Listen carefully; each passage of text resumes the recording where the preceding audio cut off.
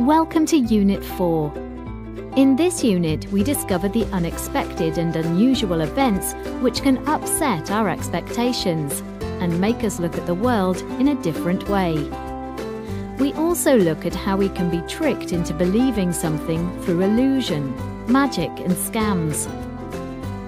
Listen to some people talking about magic and the unexpected.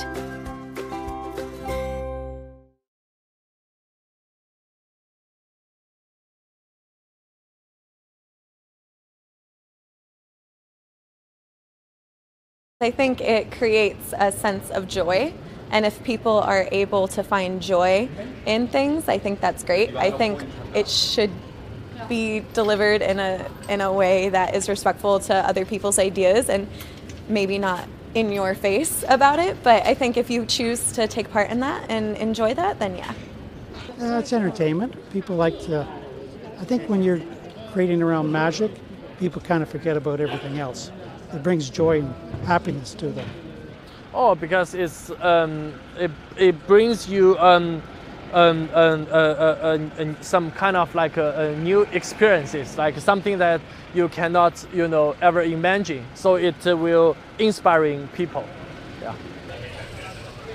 Well, I think J.K. Rowling has kind of hit the nail. I think it's something about that there's something other than the mundane. And the mundane is what we kind of live with, and it's kind of saying that there's something to believe in that gives us hope, or that there is something of the supernatural or about life that is more than we know, which is actually true. It's like the mystery, isn't it? So it's kind of playing into the mystery.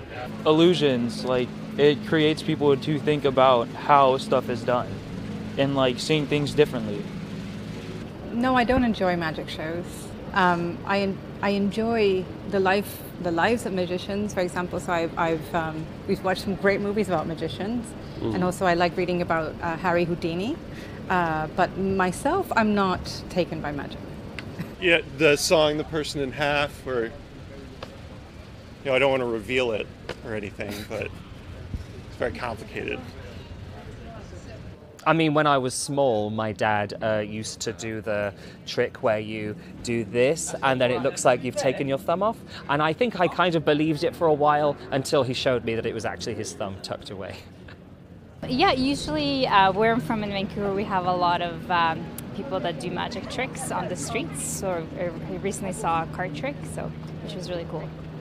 I picked a card and then the person was able to give it back to me without actually looking at the cards. Yeah. When I was a child, my uncle told me that there was a tile in the kitchen that if you pressed it would open the back door. And when I pressed it, obviously he had somebody out opening the back door. But for years afterwards, I pressed every tile in the kitchen trying to get that back door to open. Never worked. Ooh, David Blaine. Like I saw him, it was when my family went to Las Vegas for like a family trip, and like he was standing on water. I don't know how like he did it. It was just awesome.